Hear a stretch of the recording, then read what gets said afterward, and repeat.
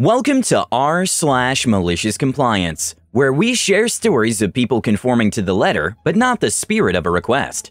First of all, thank you to all subscribers for supporting me in the comments. I really appreciate it.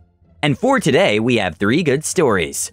The first story is, Girlfriend tells me to get lost, don't mind if I do. Or, how I taught my ex to not break up unless you mean it. Let's set the stage. This story takes place a little while ago. I was a young university student, 24 male, dating a beautiful girl, Hannah, 23 female, who I believed I would be marrying in the next year or two. While Hannah and I didn't meet under the best circumstances, our relationship kicked off and was passionate nonetheless. We seemed to get along just fine. We spent most of the time in Hannah's apartment, not far from campus, where I'd spend the night since I was commuting to school.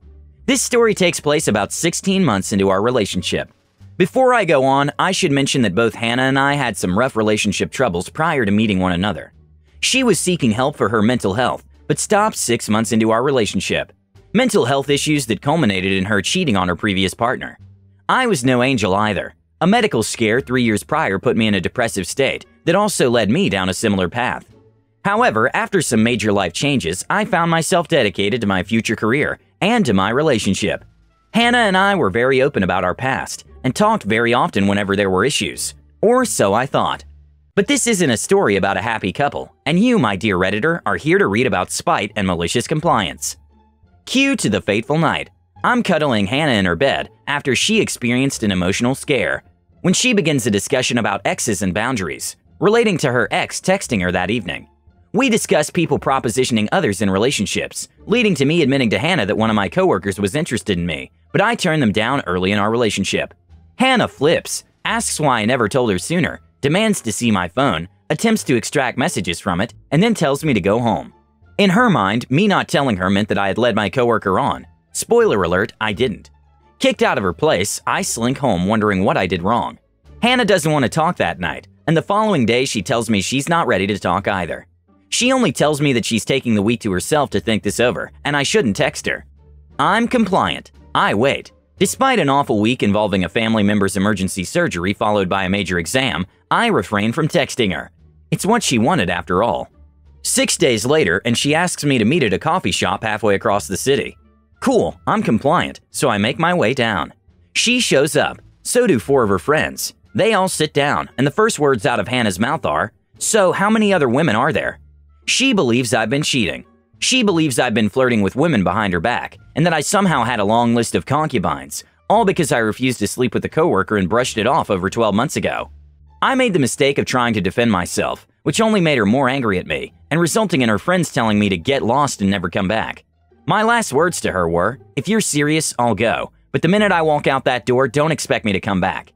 They were met with a final "you should leave" by her and her friends. I go to the hospital, visit my relatives, come home, game with friends, and go to bed. The next morning I wake up to a text from Hannah. It reads, "We're done." I'm hurt and can't really make heads or tails of what just happened, but I know I need to respect her decision. I'm also just a little angry that she believes I cheated on her, despite my dedication to the relationship. Now, dear reader, if you've made it this far, then in the wise words of Anakin Skywalker, this is where the fun begins. Later that night, I receive a text from her friend. It's long-winded, asking me about my side of the story and what happened. Obviously, Hannah ran to them to say what happened, and this friend was trying to mend burned bridges.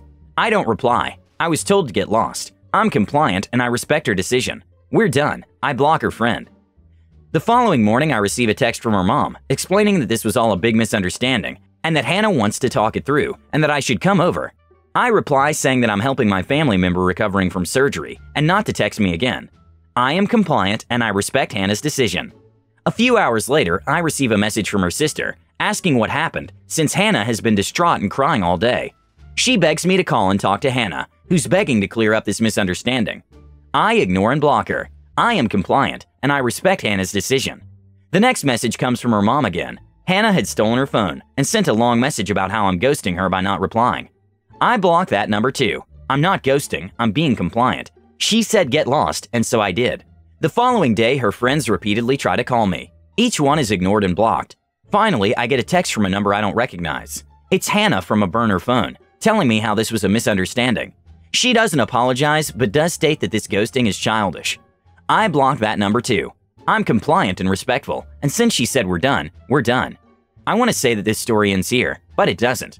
A month passes with no contact from Hannah at all, until I log into Reddit and see a message from a brand new account. The message is from Hannah, who goes into detail about how my ghosting has resulted in multiple mental breakdowns, resulting in her hospitalization, and that my family and friends are idiots for supporting me. She demands that I reply instantly and that I help her through this, because that's what good couples do. I don't reply. I simply block and ignore. I'm compliant and I respect her decision. This time, however, Hannah won't stand for it. I wake up the next morning to my Reddit account deleted. During the night, Hannah had deciphered my password.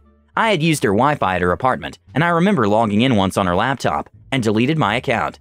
Being a dumb university student, this required me to change all my passwords and logins, as I was silly enough to keep them all the same. What followed was a call to a lawyer and her family. Honorable mention at this time to Reddit admin, who followed up by reinstating my account, minus prior messages and chats. Her dad answered the phone. He explains to me that as before, our argument was all a misunderstanding, and that we can patch things up if I just talk to her. I tell him that she broke up with me, to which he's surprised. I take it she never told him the full story, and told him that my accounts had been hacked by somebody at her IP address. I tell him that if she contacts me again, I will be involving a lawyer and the police. I hang up after that, not giving him a chance to reply.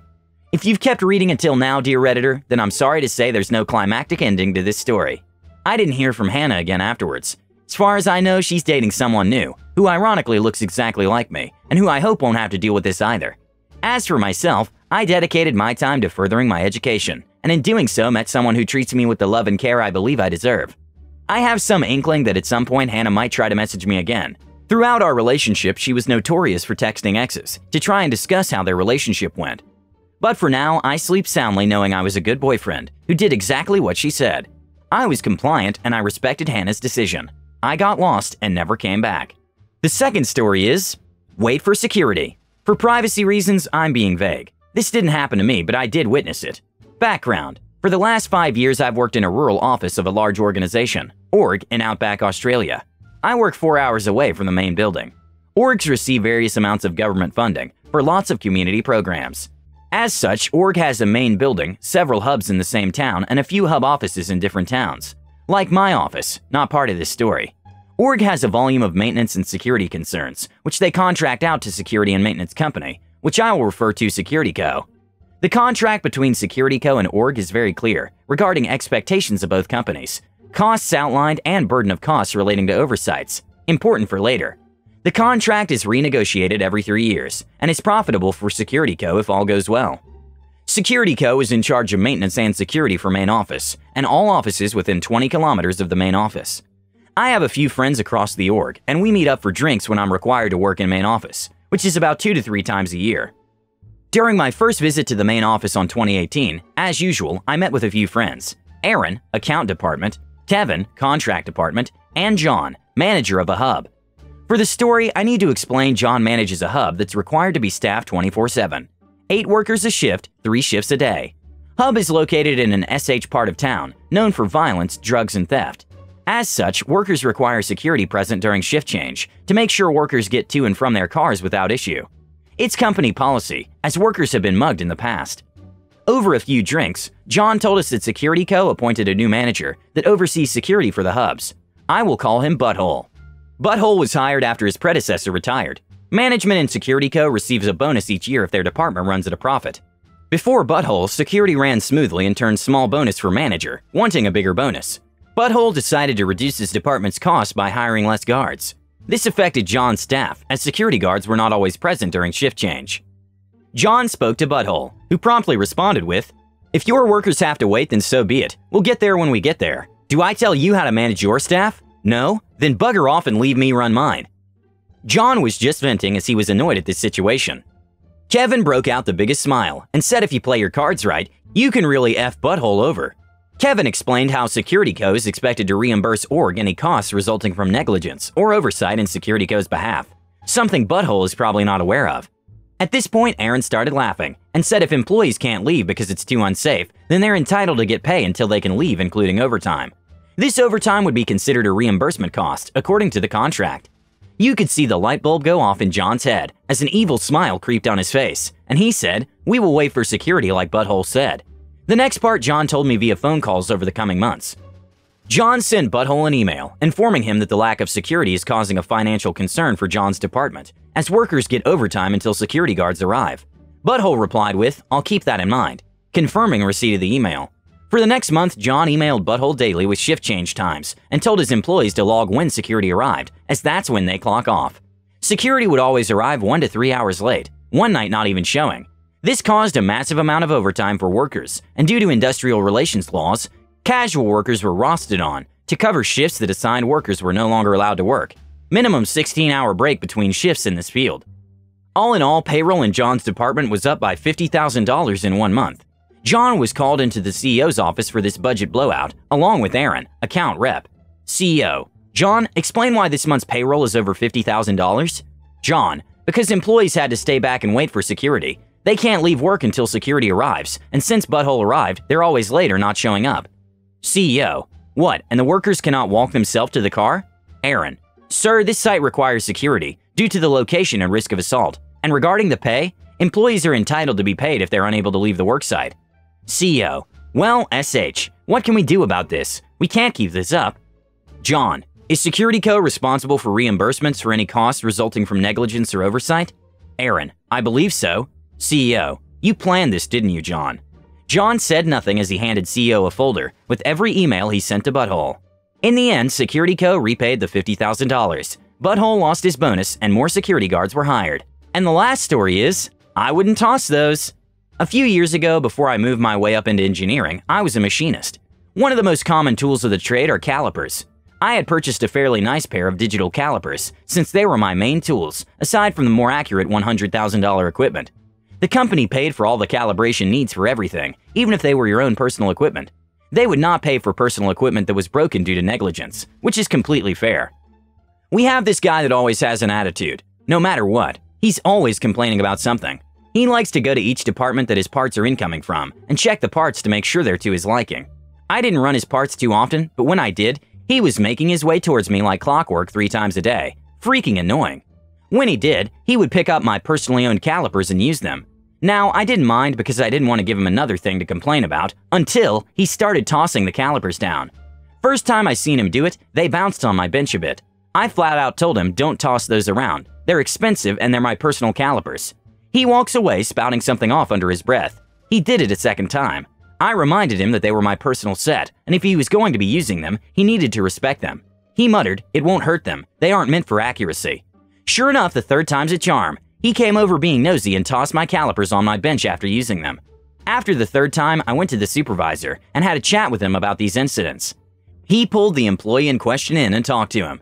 The next morning, I was doing my reference checks on the parts, and sure enough, here comes Mr. Attitude, marching his way into my department. I tried to quickly grab my calipers up and replace them with my spares, but I didn't get the chance.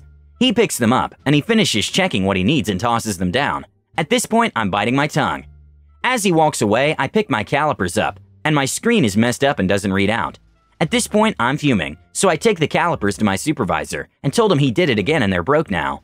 Supervisor tells me that he told Mr. Attitude that he breaks them, then he will buy them. Sure enough, a week later I received a brand new pair of calipers, same ones, ordered by the company, and pulled out a Mr. Attitude's check. From that day on, he brought his own calipers whenever he needed to check something. I guess he didn't want to be short $350 again. Subscribe to the channel if you want to know when the new video comes out. Thank you for watching.